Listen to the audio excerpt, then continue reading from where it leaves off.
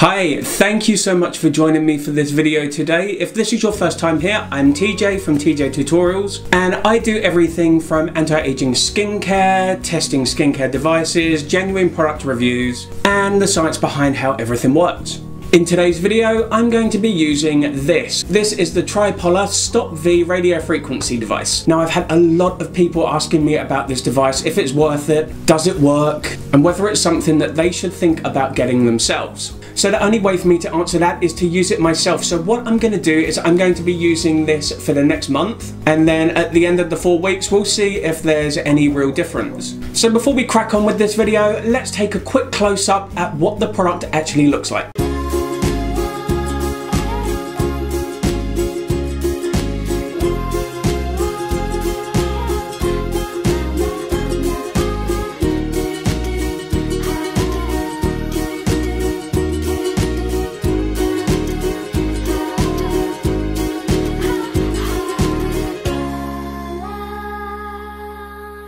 Now with this device, one thing that I'm actually really happy to see included is the automatic skin temperature detection. Basically, when you're using this device, once your skin is heated up to the optimal temperature, the light turns orange, it beeps a little notification at you to let you know that the skin is at the right temperature there now and you can move on to the next area.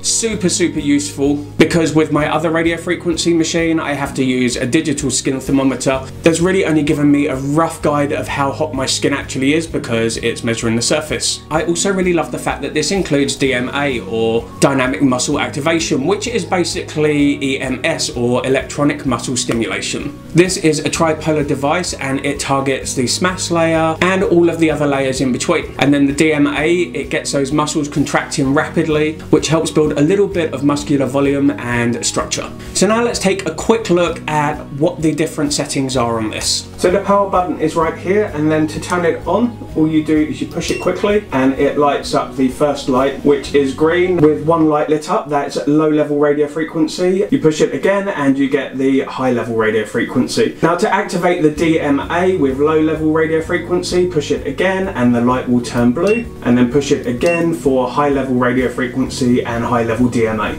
So with this machine, the first thing that you do is you need to cleanse your skin, make sure that it's free from oil, from makeup, from any debris or grime. My skin is all clean and clear, so what I'm going to do is I'm going to apply some of the TriPollar preparation gel that I have right here. It's got quite a bit of fragrance going to it. I'm not a fan of fragrance in skincare in the slightest, but we'll see how it works. So what I'm going to do is I'm going to divide my face into 4 quadrants. So we have one side of the forehead, the other side of the forehead, the cheeks, and around the jawline here on each side. And as I'm well accustomed with radio frequency and EMS, I am going in on the highest levels with the radio frequency and DMA.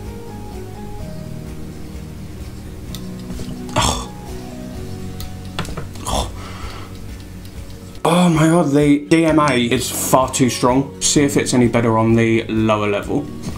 Oh, no. Let's just stick with the radio frequency.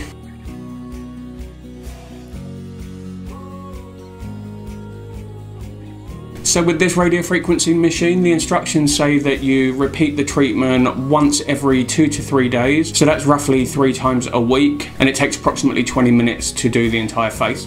Now this has just beeped at me, and as you can see, the orange light has come up here, which means that my skin is now at the optimal temperature there. So we're going to start moving out into larger circles.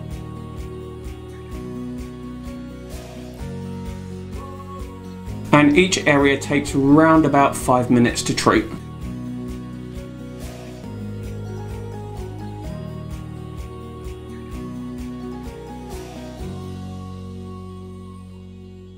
This definitely doesn't produce as much heat as my other radio frequency machine. I'm not sure if that's a good thing or not. Maybe the other one is too hot. But I'm loving the feeling of this one, like it gently massages your skin with the 4-prong tips, which actually feels really nice and I'm sure is great for lymphatic drainage.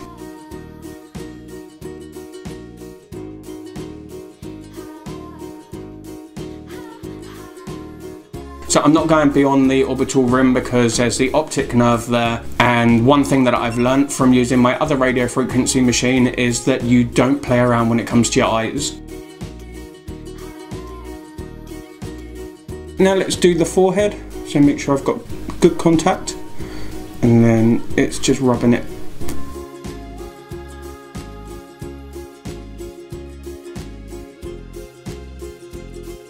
Yeah, the prongs aren't as comfortable on the forehead because there's less tissue in this area, so it's quite bony.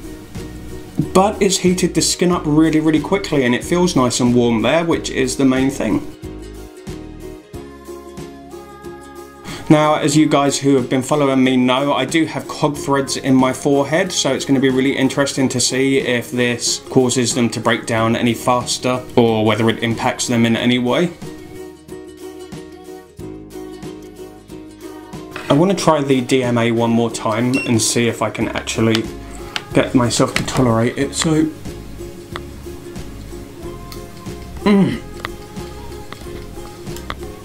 okay, over this area it's much more pleasant. It's such an English thing to say, it's pleasant.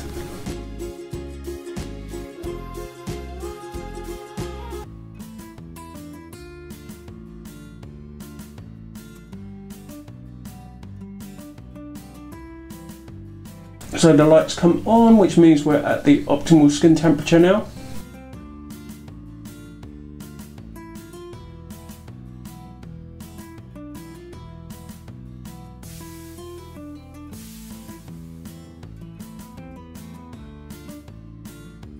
I'm going to do my under jaw area and along my neck. So remember, when you're treating your neck with anything, always avoid anywhere from the hyoid bone all the way down to where you can feel the top of the collarbone area here. In here you've got your thyroid, you've got your voice box, so yeah, anywhere really where you've got hormone production going on, you really don't want to be running anything over it that's going to interfere with that. So I'm going to try the DMA on this one under the chin and see if that helps any.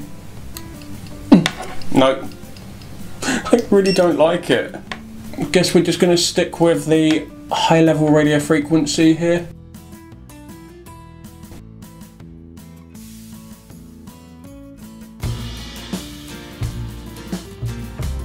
Okay, so I've done my first treatment and my first thoughts on this. Loving the heat detection in the skin, the DMA when it kicks in. Really not a fan of that, but we're going to see anyway how the radio frequency on its own works.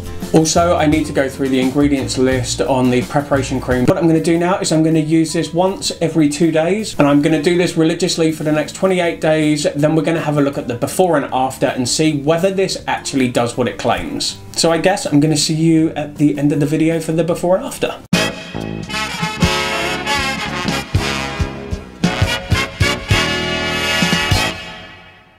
Okay guys, so it has been exactly 30 days since I started using the TriPollar V, and this is what my face is looking like.